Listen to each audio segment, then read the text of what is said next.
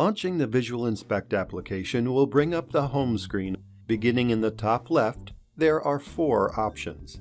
The first option, illustrated by a plus sign in the top left of the screen, is the Import option. This option is used to import information into the application. This can be done in 4 different methods. New Product, which allows a new product to be manually added to the application. This is the only manual addition function, although it does allow the most customization as the product is completed completely manually. Copy from iTunes, which allows products to be moved over to the application via an iTunes connection. Copy from FTP server, which will allow elements to be imported directly from FTP folders. FTP servers are updated within the application settings. Once the connection is created, the option to copy from FTP server will become available.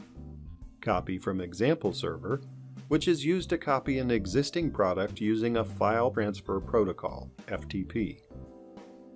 The next option from the home screen is the export tool. Exporting is done in one of 2 ways from the application. The first is to send the entire file either as an MWPAK or Excel annotations file. The second option is to share the information with another application within the same file types. The third tool along the top left of the application is the Tree View. The Tree View command is used to view the element by the individual parts of the element. We will take a more in-depth view at this tool later in the course. The fourth and final option in this section is to change the view of the stored elements. Moving to the right side of the application, there is a second group of commands. The first tool is used to copy annotation of an element. We will discuss creation of annotations later in the course. The next tool is used to review all the photographs that are saved within the application. The next tool is used to view QR codes. Next is the deletion button. Clicking this tool will allow you to delete elements from the application. The final tool is the settings of the application, which we will review later in the course. The name and date option above the elements is used to sort all elements either by name or date. The following section are the elements themselves. It is important to note that when the application is first turned on, there will be no elements loaded to your product. These elements have been created by the FARO team and moved over to the application for demo purposes.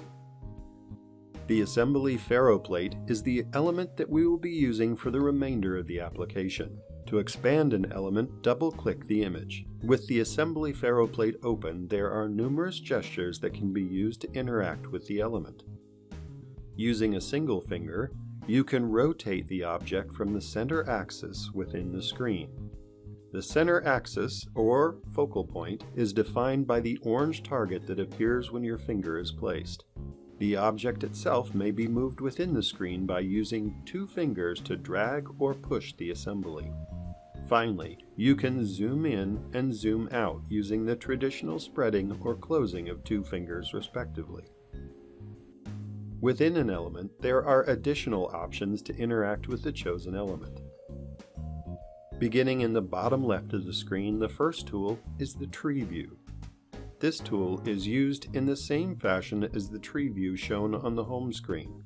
However, accessing this tool here will show the created tree view for this specific element. To the right are options to zoom in and out of the element. This tool is used to zoom in or out in steps, as opposed to using hand gestures, which is continuous.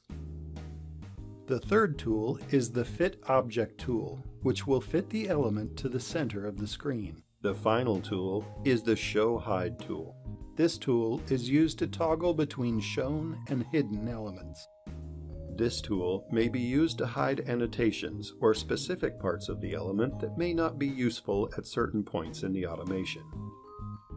Specific objects may also be hidden by tapping the specific object on screen. A dialog box will appear with 6 options for interacting with the part. The first icon is used to visualize the part's location within the tree view. The second icon is used to hide the specific part.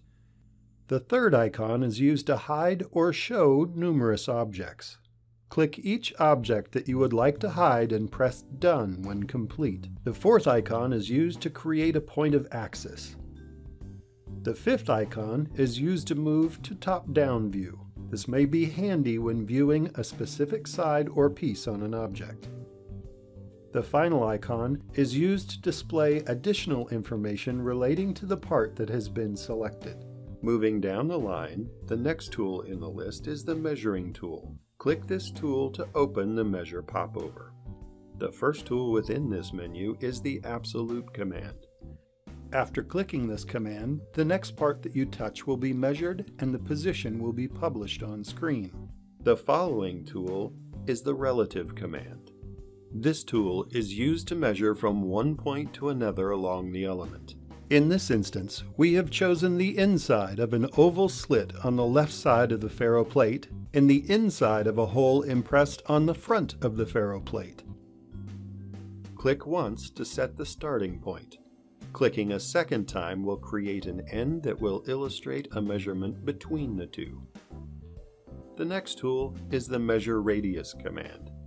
This tool allows the radius of a cylinder or circle to be measured. Click the tool, followed by the object to be measured to see the radius on screen. The next tool in the popover is the Measure Angle command. This tool is used to measure an angle within the element and is used in the same fashion. The final command is used to set a new axis point on the element. Using this tool will allow you to create the axis point by clicking on the element. Finally, the X at the right of the popover allows you to close the menu. The next tool in the list is the Sectioning tool. Tap the Sectioning tool to bring up the Sectioning popover. Within the popover, X, Y, and Z are used to section in each direction respectively. The Face command, illustrated as a hand and square box, is used to section in a user-specified direction. The final command within the sectioning menu is the Edge command. This tool creates a user-defined section normal to a selected edge. Step size, section view, and position can also be edited within the sectioning popover. Clicking the Annotations tool brings up the Annotation popover. From this menu, click the plus sign. Tap the location that you wish to add the annotation to. A second tap will confirm the location the text will appear. The text menu will appear so that the text and images can be added to mark any specific location. Notice the option in the lower right titled Use for Evaluation. This mark must be turned on for the annotation to be able to be exported. If the option is left off, the annotation will not be exportable later. The second icon is used to move the annotation. Once selected, the icon will become movable. The third icon is used to move the anchor point. This icon may be used if an annotation is placed in error. The fourth icon is to delete an annotation. This is done by clicking the icon, followed by clicking the annotation you would like to delete. The next command along the bottom of the element screen is the Virtual Marker command. Clicking the command will bring up the Virtual Marker popover. This command is used to create additional virtual markers that can be placed within your element. The plus sign will add a new virtual marker. The next command is the Edit Marker command. This tool allows you to edit the size, adapter, and type of marker that is used in the element. The next tool, illustrated as a pencil with an arrow, is used to edit the location or orientation of the created marker.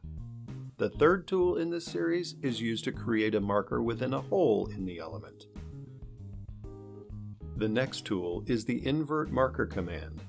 This tool is used to invert any of the created markers on your element. The Trash is to delete the selected marker. Finally, the final tool in this popover is to create an axis point to rotate your element. The final tool located along the bottom of the screen is the Augmented Reality camera, represented by AR with a video camera image. This tool will be discussed further later in another video. Moving to the top right of the application, there are 3 additional commands. The first command is the marker scanner.